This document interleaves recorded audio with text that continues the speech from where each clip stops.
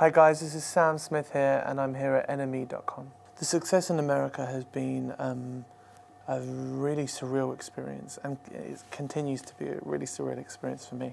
You know, I'm a control freak and I had things planned in my head of the way things were going to go with the record. And it just happened so quick. It was SNL, I did Saturday Night Live over there, and it spinballed everything. And yeah, they've fallen in love with the album, I guess. I'm so thankful. I'm so thankful as well for the speed of how it's all happened around the world. It feels like it's happened at the same time. It also feels like it's happened fast, but not too fast.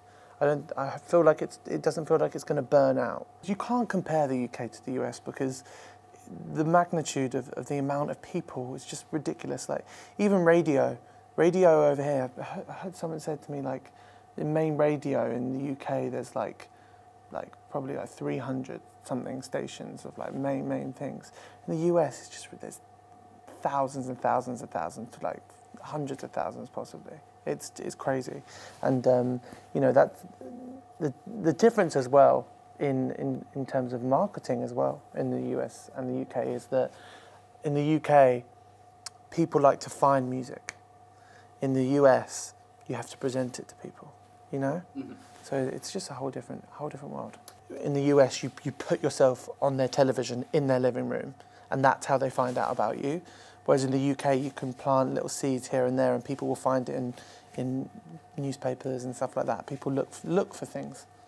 I think I've been heavily influenced my whole life by American artists, but I don't think I didn't go out of my way to write an American album.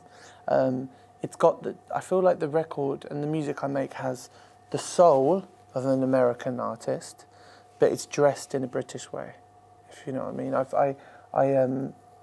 I don't want to sound like Beyonce, you know. I'm trying to. My record's honest and stripped and soulful, but it's a British album, and there's so many British influences in it, and I think Americans really love British people, but I think it's just the right amount of mixtures of different cultures, different inspirations all came into play.